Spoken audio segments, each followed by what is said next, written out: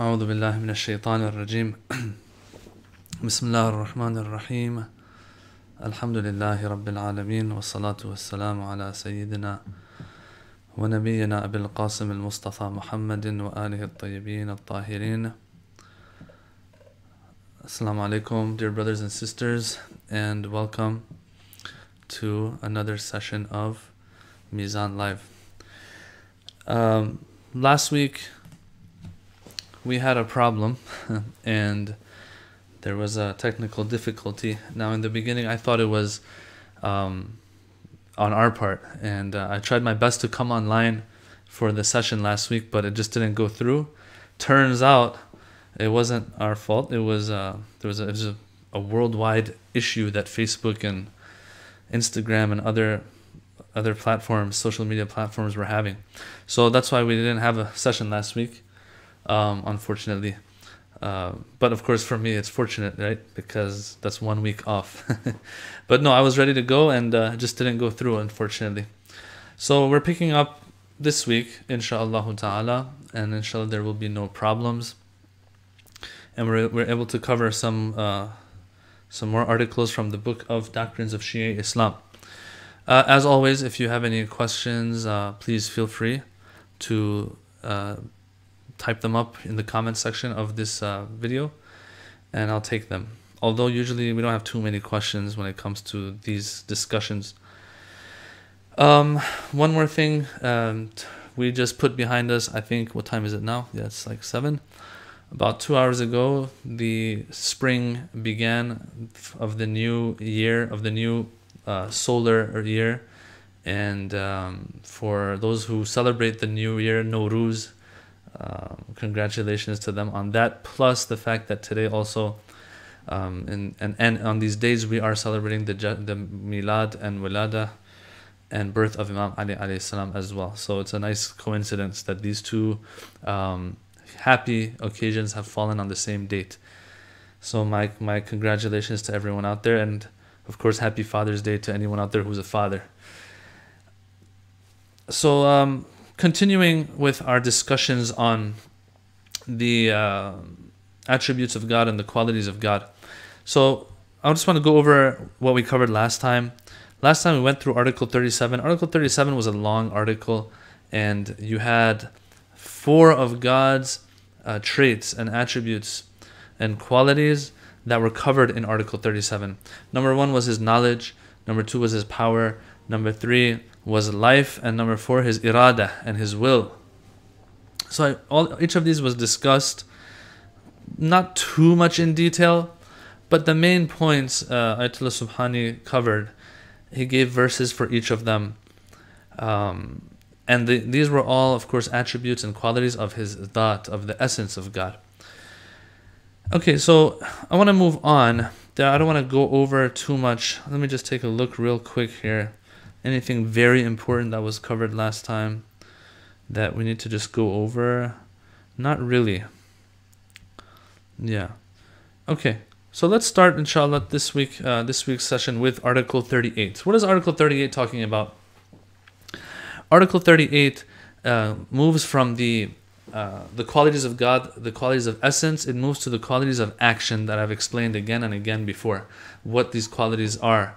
The qualities of God, of course, we said from one perspective are divided into 2. The qualities of action, qualities of essence. Qualities of essence were those qualities that the essence of God was enough for us to be able to deduce those qualities from him. Just understanding what God is all about, even if there's nothing else existing out there, God himself is enough for us to understand that there's knowledge. God alone is enough for understand that there is power, and so on. That's one category. And the other category, opposite to this, is qualities of action. Qualities of action were which qualities? Those qualities that God's essence is necessary for them. But he has to actually do something for him to be those qualities to be attributed to him. So for example, until God creates, you cannot call him the creator, al-khaliq. So khalq is it's a quality that you can attribute to him once he actually creates. Yeah, you can't just attribute it to his essence before he's created. So these were the qualities of action. that God had. Okay, so now, having said that and reviewing that once again, so now let's get into Article 38. Article 38 and onwards discuss these qualities from Allah's action versus His qualities of essence. The first one that he covers here is takallum. Takallum means to speak and speech. So yes, the Quran describes Allah with this attribute, that Allah speaks to people. So we need to, since it's in the Quran, we're not going to doubt the fact that Allah speaks. But at the same time, we want to know what this speech is all about. What is it like? For that, he brings the first verse just to prove that God has speech. It says, وَمَا كَانَ لِبَشَرٍ أَن يُكَلِّمَهُ اللَّهُ, that Allah won't speak to anyone except through these means. So this verse, Surah Shura, verse 51, talks about God speaking to others. So this right here shows us, okay, that He does speak. He speaks. But how does He speak? The same verse continues and explains. It says, إِلَّا وَحْيًا أَوْ مِنْ وَرَاءِ حِجَابٍ أَوْ يُرْسِلَ رَسُولًا, that Allah subhanahu wa ta'ala, if you want to know how He speaks to others, so speech is an attribute of God. It has to do with His attributes of action, not attributes of His essence. If you want to know how this attribute of God works, this quality of action of God works, then what you need to do is see this verse, Shura 51, what it says. 3 ways that Allah speaks to others. Number 1, إِلَّا وَحْيًا, through wahi, through, let's call it inspiration, or sometimes revelation. At the end of the day, the recipient of this form of speech is the heart of an individual, not the ears of the individual. So, إِلَّا وَحْيًا, Ayatullah Subhani, right there, he says, wahyan, revelation or inspiration, equals through the heart. Yes. It's interesting that in the translation, I don't see them put this word in here. But in the actual text, the Farsi text, it does have this word. So number 1, wahyan, out of inspiration. And then Ayatullah Subhani adds this. It's not in the translation. Through inspiring the heart. So the recipient here of God's speech, quote unquote, of course, is the heart of an individual. So that's one. So for example, when Prophet Musa's mother put him in that basket or whatever it was she put him in and put him in the river, the Quran describes that as us, about Allah revealing to her and inspiring her to do this. The word wahi is used. Okay, so wahi is for prophets and others as well, not just prophets. Yes, so that's one way. Allah inspires them in their heart, I guess. Let's word it like that. أَوْ مِنْ وَرَاءِ حِجَابٍ, or from behind a veil. Okay, so here, it doesn't have to do with the heart anymore, Ayatullah Subhani explains. What does it have to do with? It has to do with the person's ears, actually. So, Allah is speaking to an individual from behind a veil. In other words, you can't see God, because as we all know, it's impossible to see Allah subhanahu wa ta'ala. It's impossible to see God. So here the wording that's used in the Quran is from behind a curtain. Not that God is hiding somewhere and now you can only hear His voice. No, it's not about hearing God's voice while He's hiding. No, this is figurative speech here. Min wara'i hijab means that you don't see Him, but you can hear His voice. So for example, when the burning bush incident, an episode took place for Prophet Musa alayhi salam, and Allah speaks to him through that burning bush, if that's what it was, then this is the example for when min wara'i hijab. Min wara'i hijab. Now someone might ask, does that mean God has a voice? No. Once again, no. A voice or a sound is made that, you can hear sentences, doesn't mean that that's God's voice necessarily. Okay? Let me read what he says exactly, Ayatullah Subhani here. He says, or from behind a veil. In other words, that man or person can hear God's speech but cannot see Him. And then in parentheses he says, God's speech to Moses took this form.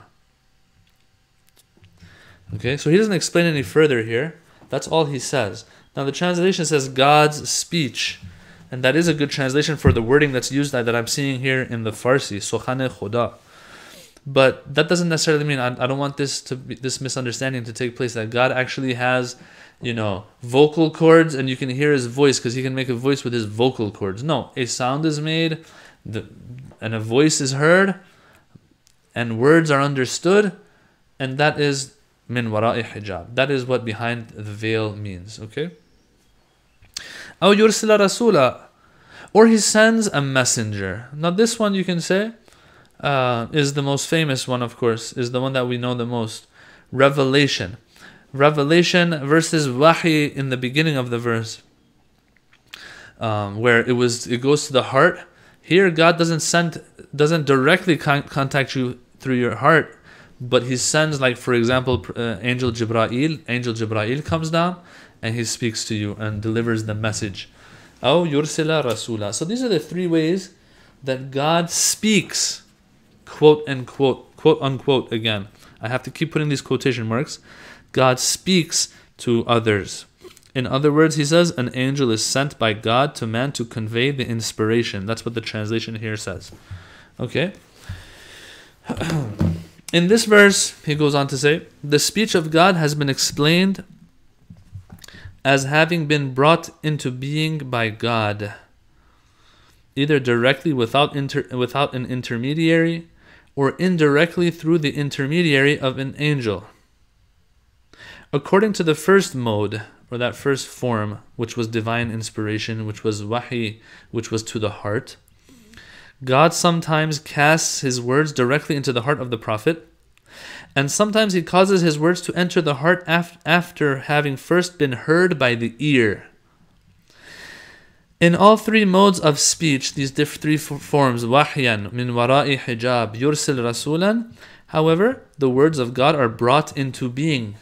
So God's speech didn't exist before. This is the point that Ayatullah Subhani wants to make, that these are qualities of action. That means they didn't exist. God did something, and once he does something, now you can attribute these qualities to him. He says, in all three modes of speech, however, the words of God are brought into being. The speech of God is therefore to be considered as one of the attributes of divine activity, one of those attributes of action, not an attribute of essence. Okay. This is based on, if we take the kalamullah and the speech of God to mean, words and speech and communication and so on. Okay. But now here Ayatullah Subhani points to another tafsir of the meaning of takallum or kalam. He points out something else here. Ayatullah Subhani. He says there's another tafsir and another interpretation for kalamullah as well, and the speech of God as well. What is that tafsir? He says that tafsir is that the kalima and word of God equals the action of God itself. Or let's say it, let me say it even better. Equals the creation of God. So for example, a tree is kalimatullah. A river is kalimatullah. Anything that has been created by Allah is his kalima. And he says that the Quran refers to the creation of God and creatures of God as his kalimat as well. Look at this verse. It says, Surah Kahf, verse 109. قُلْ لَوْ كَانَ الْبَحْرُ مِدَادًا لِكَلِمَاتِ رَبِّي لَنَفِدَ الْبَحْرُ قَبْلَ أَن تَنْفَدَ كَلِمَاتُ رَبِّي وَلَوْ جِئْنَا بِمِثْلِهِ مَدَدًا. Which means, say to the people that if the sea were the sea to be ink for the words of my Lord, verily the sea would be used up before the words of my Lord were exhausted. Even if we were to bring the like of the sea to its help, meaning two seas, if all of the seas were to be ink, they would not be enough for the words of God. Well, what does that mean? What does words here mean? Does it mean that God has a lot of words to say, a lot of things to say? but we don't have enough ink to write them down. Allama Tabatabai, in this verse, he explains. He explains that he gives tafsir of this verse. He says, it is clear that Allah subhanahu wa ta'ala doesn't speak bishaqqil fam, by opening and closing his mouth as if. No, that's not how Allah speaks. That's not a kalima of Allah. The kalam of Allah and the words of Allah, that's not what it means. إِنَّمَا قَوْلُهُ فِعْلُهُ. Verily, indeed, the word of God is his action and what he does. وَمَا يُفِيدُهُ مِنْ وُجُودٍ. And the existence that he grants things. Yeah. Then why do we call it kalima? Why are these mawjudat and these creatures and creation of God that he brings into existence, why are they referred to as kalima? He says, what tusamma kalima? We call it kalima because it's a sign. It's a sign that points to him. Okay? When people speak, that speech represents them, right, brothers and sisters? That speech represents the person, is a sign of that person. It's an athar of that person. He says this is why Prophet Isa alayhi salam was also called the Kalimatullah. Yeah? So now in the Christian faith, you will have that Jesus is the Word of God. Being the Word of God in that tradition might be different than being the Word of God in the Islamic tradition. In the Islamic tradition, of course, based on Allama Tabatabai's tafsir, in the Islamic tradition, Christ is Kalimatullah the same way a tree is Kalimatullah, is a sign of God. The same way a river is Kalimatullah. Now, Prophet Isa was a bigger miracle, of course, because he spoke when he was born, and there were other miracles that he had and did. But all in all, because he's a creature of God, he's a Kalimatullah.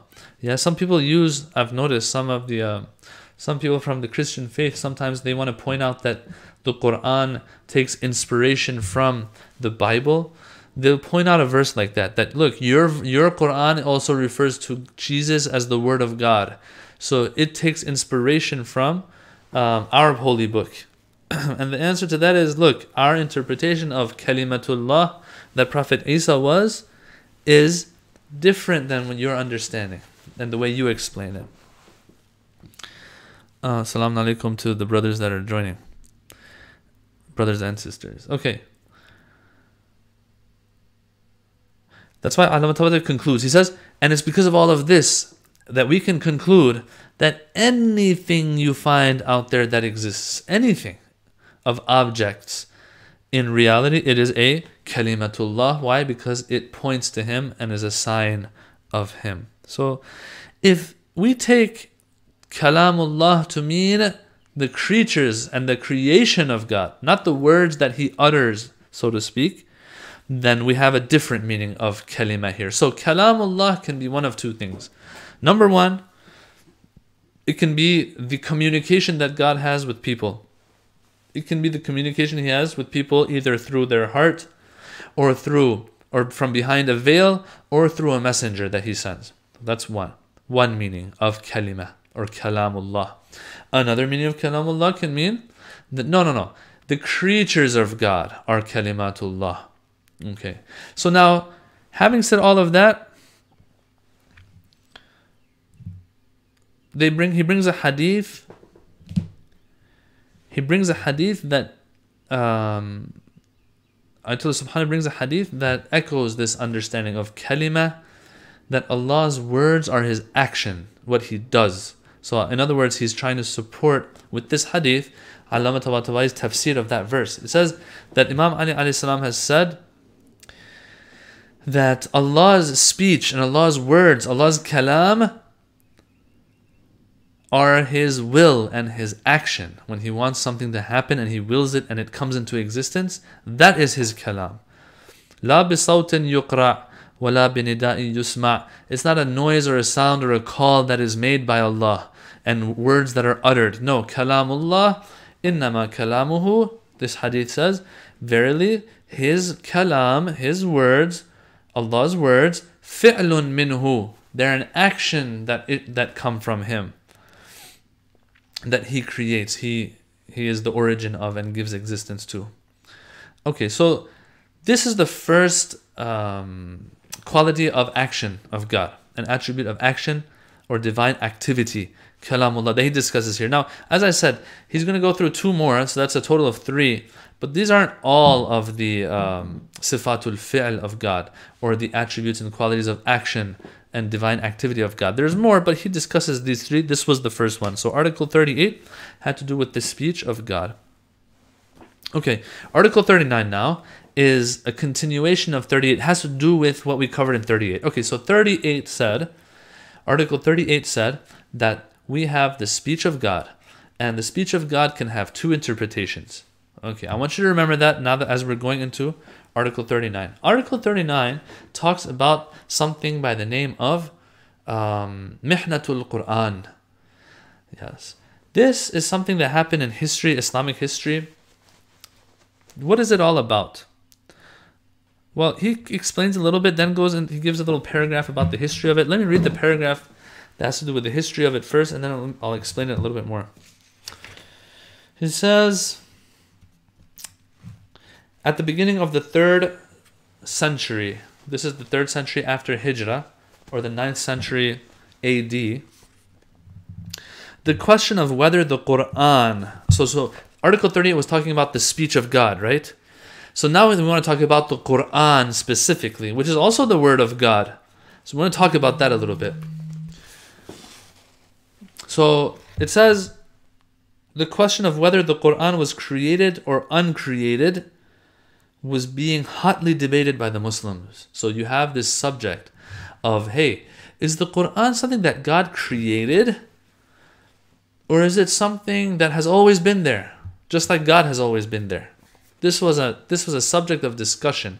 Now for you and I sitting here listening to this, we're like, okay, that's not too important. But people lost their lives because of this. This is crazy.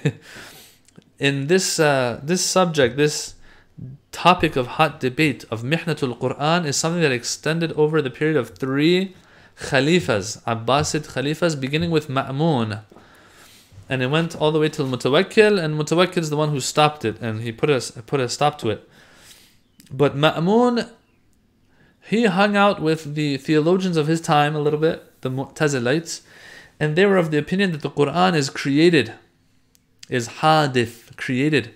And so Ma'mun was also convinced by them, and he forced this upon everybody. Everyone had to accept this. People lost their lives. People were tortured over it.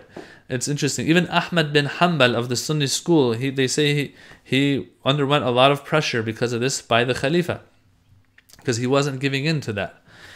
Okay, but for us, when we listen to this, it doesn't seem like a very important subject. And personally, I don't think it is. And our Imams didn't get involved. Like Imam Hadi alayhi salam, he didn't get too involved in this whole debate. And when people would ask him, he would say, it's not too important, just forget about it, don't get involved, which is interesting. Anyway, it says the question of whether the Quran was created or not was being hotly debated by the Muslims and was a source of acute acrimony and divisiveness. Those who advocated the eternity of the Quran did not support their position with sound reasoning, with the result that some Muslims viewed the Quran as temporally originated. That means something that has been created later. It wasn't always there. While others regarded it as eternal. If the purpose of the Quran and its words is that... Okay, so now here Ayatullah Subhani tries to solve the problem. Okay, he wants to give his own opinion. So you got an idea. That was a very brief history of it. But the reality of the matter is that there was a whole inquisition that happened over a period of I don't know how many years. Not too long, but it was there for 10, 15, 20 years, something like that, if I'm not mistaken. This Mihnatul Quran, this inquisition, people were actually inquired about it. And there was suppression that happened in that time. Anyway.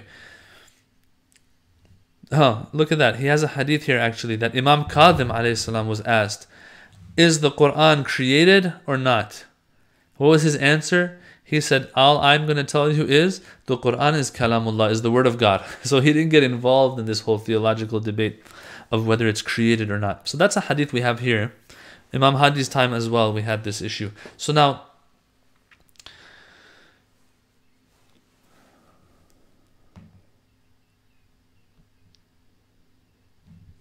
if we look at this and we want to break it down and figure out if the Quran is hadith, created, or eternal, qadim, how do we solve this problem? Very simple, as a matter of fact. Ayatullah Subhani, he says, okay, let's see, what does it mean? What do we mean by Quran, first of all, right? Quran, he says, if when you say Quran, you mean the book of the Quran and the words within the Quran that are recited by us today, number one. Or if you mean the words that Jibreel brought down to the Holy Prophet, number two. Or three, what you mean by Quran is the concepts that you find within the Quran, the ideas and messages that are in the Quran that, have to do with the stories of the prophets and things like that, and the battles of the Holy Prophet and things like that. If any of these three is meant by the Quran, by the term Quran, then yes, this is something that has been created. It wasn't there all the time. Yeah. For example, the one that has to do with the concepts of the battles of the Holy Prophet and the stories of other prophets and so on. These are things that, these concepts have to do with those actual historical incidents. And it's very obvious these historical incidents are not eternal things. They happened in the timeline of history. So when these things happen on the timeline of history, that means they weren't always there. And if they're not always there, the concepts that reflect those historical events also weren't there from the beginning. Thus, this is something that was hadith, that was created later, if that's what you mean by Quran. So he says any of these three definitions of Quran will equal, very easy, very simply, will equal the Quran being something that has been created. But, he says, if you mean, what you mean by Quran is God's knowledge of the Quran and of what is to come in the Quran, things like that, and you take it back to and trace it back to God's knowledge, well, yes, knowledge is one of the attributes of God's essence. And as we've said before, attributes of essence are eternal because they're part of the essence of God, which is eternal. You can't separate the attributes of the essence from the essence itself. The attributes of essence are the essence of God. So that's a very easy subject, it seems. But people were losing their lives over this and this inquisition that was happening in those times, in the 9th century. Okay. Article number 40. Article number 40 is the truth of God. So what have we covered so far? We covered Kalamullah, what number one, discussed that a little bit. Then one of those things that can be seen as God's word and God's speech is the Quran. So we talked about that and the Inquisition and Mihnatul Quran. Now we reach the second one that he wants to discuss, which is as-sidq, God's truthfulness. Okay, God's truthfulness is also one of those qualities of action, of divine activity. It's not something that God has had from the get-go, from the beginning, eternally. Not because there was a time that God was not truthful. No, being truthful necessitates that there is another party. There's someone else that you are in touch with, you're communicating to, that you have to be truthful towards. Okay, so you have to have somebody else out there. Somebody else out there equals something that's created, not something that was eternal. All right, so if that's the case, truthfulness is also not going to be eternal. It doesn't have to do, it's not one of the qualities of essence, it's rather a quality of activity or action. God, if he's going to speak to others, and you can tell that this sidq or truthfulness comes after the discussion of Kalamullah. Kalamullah is God's speech. Since he's speaking to others, it's not going to always be there, so it's one of the divine qualities of activity and action. And if he's going to have speech, there's someone who he's going to speak to, which brings about the truthfulness now. So once again, this is very obvious and clear that sidq and truthfulness is a quality not of essence, but a quality of action, because it depends on there being someone that you actually communicate to. And if there has to be someone else, that someone else is not eternal for sure. So this attribute or quality will be a quality of activity, a quality of action. Now, he talks about this a little bit, Ayatullah Subhani. Let me read off of the book. He says, now, truthfulness, I called it. The translation of the book says veracity. Okay? One of the attributes of divine activity, or sifatul fi'l, is veracity, sidq. That is to say, whatever he says is true.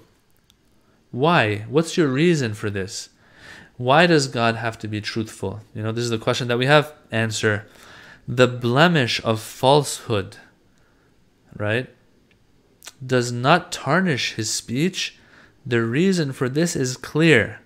Why? Lying is the way of the 1. Ignorant, 2. Those in need, 3. The afflicted and the frightened. And God is utterly beyond all such conditions. In other words, lying is an abomination and God cannot be tainted by any evil. In other words, lying is something that is bad, inherently evil. And how are you going to give and attribute something that's inherently evil to God?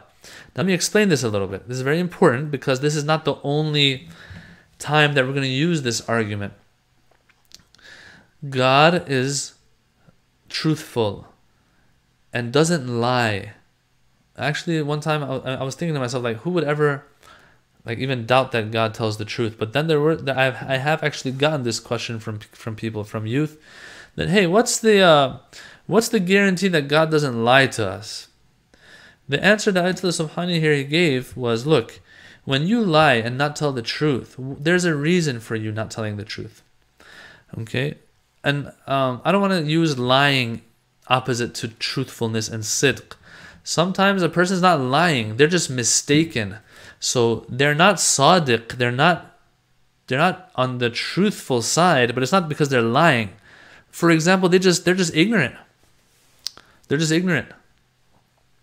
So a person lies, okay, or doesn't tell the truth of something, doesn't tell the reality because of one of 3 things according to Ayatullah Subhani. Number 1, they're ignorant of the truth. So, for example, the person says, "Yeah, it's 5 o'clock right now," while it's 7:30 right now.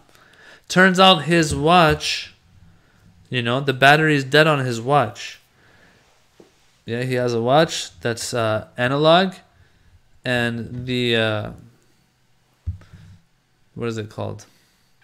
The watch has stopped functioning.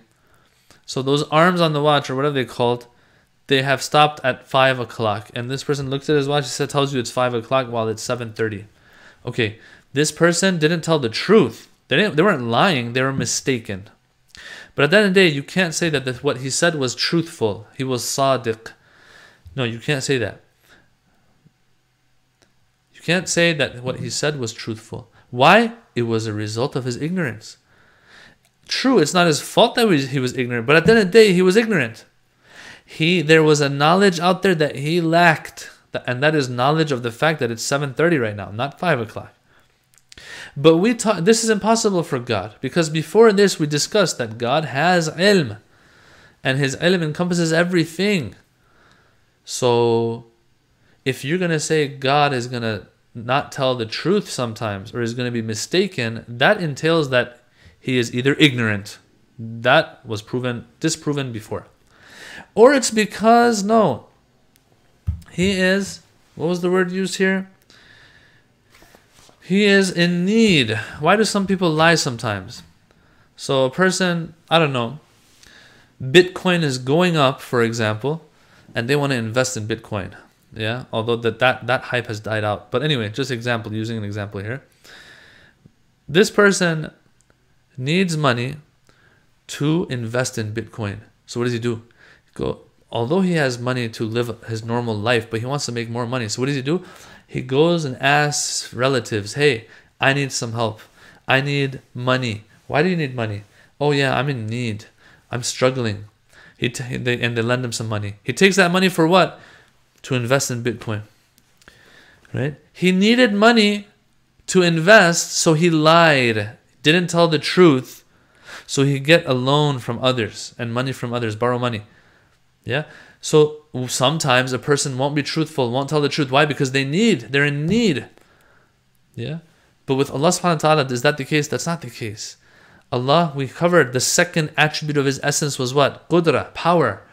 A person who has power like what he has will never be in need. So there's no need to lie. No need to not tell the truth. So his knowledge says he's not ignorant, so he's not going to make a mistake the way others sometimes make a mistake and say something that's not true. Or he's all powerful, and his power doesn't allow him to lie because he doesn't need to lie, because he's not in need of anything to lie for it. That's number 2. Number 3, sometimes people aren't in need, but they are afflicted and frightened. What is that all about? Brothers and sisters, when a person, they hold a gun to his head or her head, and they're like, hey, are you the one who stole my money? Now, if this person even had stolen that person's money, they're going to say no. Why? Because there's a gun at their head. They're frightened. They want to save their life. No, I didn't steal your money, while the truth of the matter is that they did. But with Allah subhanahu wa ta'ala, once again, is this the case? Is it even possible for Allah to not tell the truth as a result of being frightened? Na'udhu billah, na'udhu billah. No, that's impossible. Why? Once again, He's the all-powerful. How could He be in need or be frightened by others? They hold a gun to your head. Are you Shia? No, I'm not Shia, although you are. Well, you have no choice but not to tell the truth, because your life is in danger. But this is not applicable to Allah subhanahu wa ta'ala. So this sidq and telling the truth and always being right, it's the case for Allah subhanahu wa ta'ala. It's the case for Allah. Why? Because the root of lying, or the root of being mistaken, is one of those things that goes against Him and His qualities of essence. Yeah, so it's impossible for him to not tell the truth. 1. 2, Ayatullah Subhani used another argument as well. He said, lying is evil inherently. Everyone understands, let alone God. We understand that not telling the truth is something that's inherently bad. So, how can we, after knowing the perfection that God has, attribute to Him something like this? Something that's inherently bad, inherently evil. Yeah? So that's another argument he uses as well. He says God is higher than that to be attributed with anything that's inherently bad. Alright. That's article number 40. Moving on to article number 41. Article number 41 talks about a third quality of activity or divine action. And that is hikmah, wisdom. The wisdom of God. First, we have to understand what wisdom means. What's the definition of wisdom? What is meant by it? And then we're going to have a few verses where he talks about the wisdom of God. Okay. What is hikmah or wisdom? He says the meaning of God being wise is, first, so there's 2 parts to this definition. Number 1, His actions are brought to ultimate fruition in a perfect, complete, and definitive consummation. Man, these are hard words that are used in this translation. Let me rephrase that. Let me reword that. That God, whatever He does, is going to be the best that thing can be done. Okay? Everything that He does is going to be in its most perfect form. Number 1. And it's going to, deliver that which is the purpose of that action. So that's one part of the definition. Part 2 of the definition, the second part of the definition of God's wisdom is that God doesn't do things, and is higher than that, to do things that are in vain. There's no point in them. They're purposeless. So God's wisdom dictates, when God is going to do something, number 1, it's going to be the best way it can be done. And number 2, it's not going to be something that has no purpose. Everything God does has purpose and is done in the best fashion. That is God's wisdom. Because sometimes, brothers and sisters, we have the power to do certain things, but we still don't make the wisest choices. With God, it's different, because He is the ultimate knowledge, has the ultimate knowledge, and enjoys the ultimate power. He has everything it takes to make the wisest choices, to do the wisest things, which are the best, in the best form, and have a purpose and have a fruit to them. All right. Give us some verses, Ayatullah Subhani, that talk about Just like the previous articles that we had where you gave us some verses, give us some verses regarding this concept. These two parts of the definition of wisdom. Show us in the Quran verses that prove this point. Number one, he says, if you want a verse that talks about how everything he does is the right way to do it and is the perfect form to do it, Surah Naml verse 88, Sun Allah alladhi atqana kulla shay. Sun Allah alladhi atqana kulla shay. It's talking about the creation of God and God, how he creates. It says the creation of God who does everything in a mutqan manner. Mutqan means like the best way it can be done. So the translation of Surah Naml 88 is the fashioning of God who perfecteth all things. That's some classical English right there. Alright. Sun Allah alladhi atqana kulla shay. So this verse shows that everything he does is perfect. Everything he does is in the best form. But who says that everything he does is purposeful?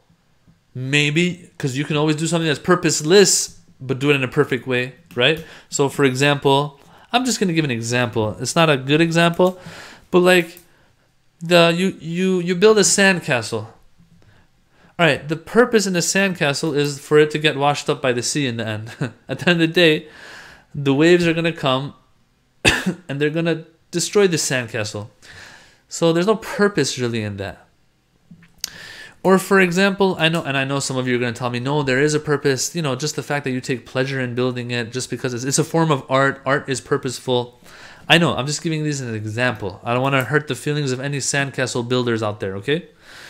Or, I don't know, let's just say, for example, I don't know. I really don't know what example to use because I don't know who's going to be listening to this later. But like, let's just say somebody like they can do they're master yo-yo, they're a yo-yo master, and they do yo-yo perfectly. But what's the point in doing it? Okay, it's a form of art. It entertains people, but in the end, is anything really happening? Is anything really being accomplished here? Not really. So, but then you'll have the greatest yo-yo masters out there, the greatest magicians out there that are doing like things that they do in the best form. So something can be purposeless and not serve a proper purpose, but at the same time be done in a perfect manner or a very good manner. So you gave us, Ayatullah Subhani, you gave us a verse that tells us that God does things in a perfect manner, but who says things that he does are all purposeful? He says, listen to this verse. Surah Sad, verse 28. Surah Sad, verses 28 says, مَا خَلَقْنَا السَّمَاءَ وَالْأَرْضِ وَمَا بَيْنَهُمَا بَاطِلًا. That, look, we did not create the sky and the earth and whatever is in between them, meaning everything. بَاطِلًا, in vain. In other words, everything that we created has a purpose.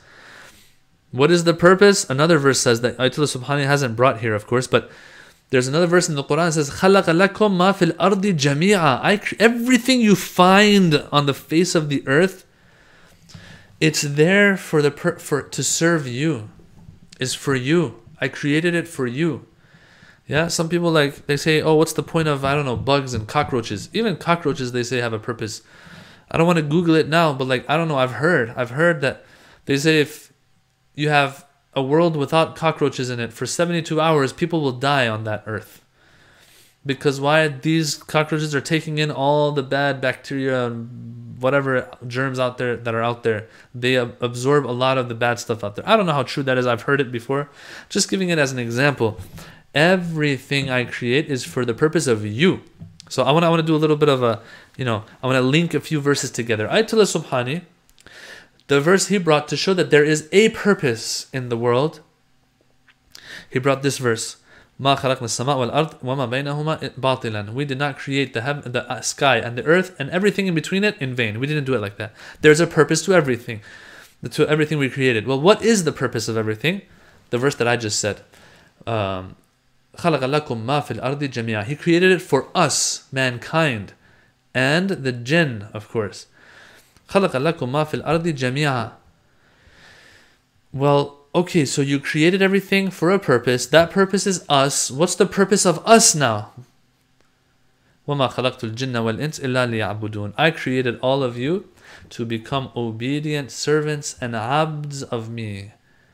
I created you to be my abds, my servants. So in other words, all of this creation is done for the purpose of us reaching the point of serving Him and being obedient servants of Him. Once that's accomplished, then we've secured everything, and He's going to give us everything, inshallah, inshallah, inshallah. And the door to tawbah is always open if we sometimes disobey Him.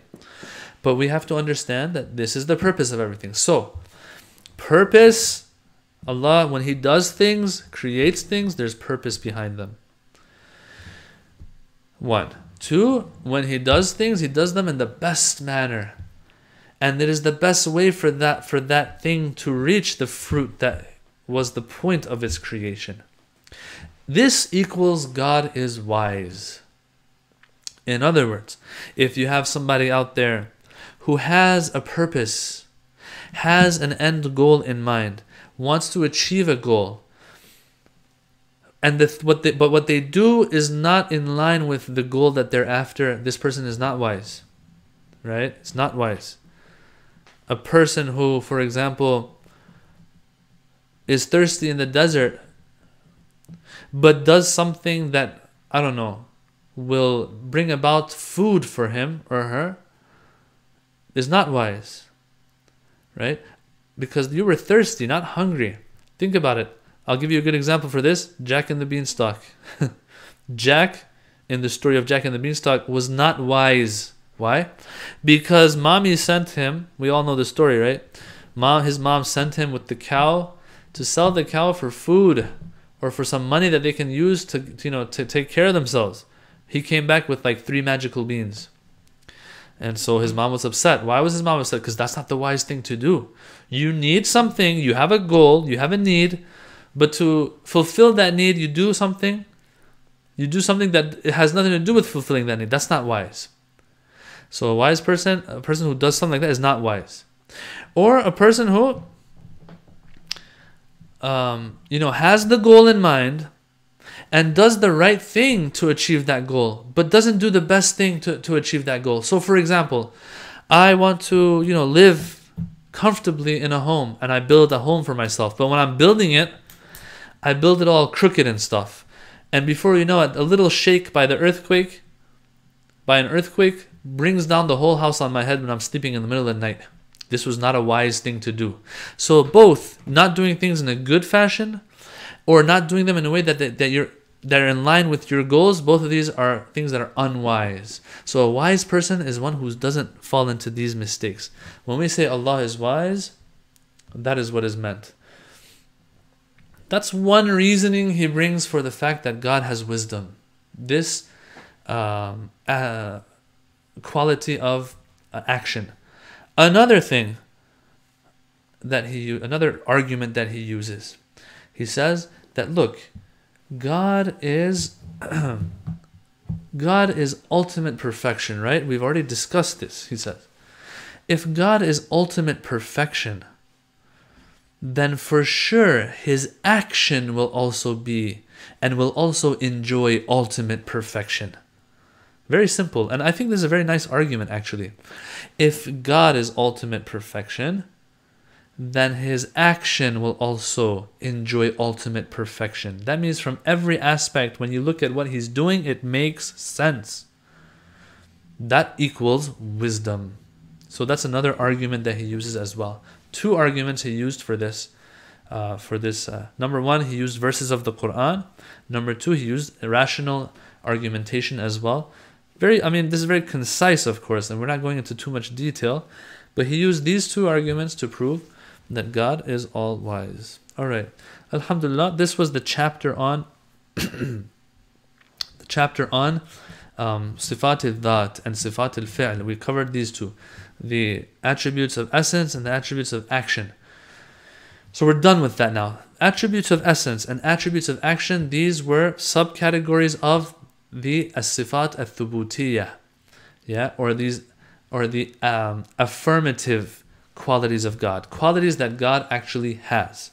They are of these 2 types. Next chapter, inshallah, next week, what we're going to get to is as-sifat as-salbiyya now, the negated qualities of God, those qualities that He does not have. He gets into those, talks about those a little bit. Yeah, and then we'll move into a new category of God's attributes, inshallah ta'ala. Thank you so much for tuning in. Keep us in your du'as until next week. Wassalamu alaikum wa rahmatullah.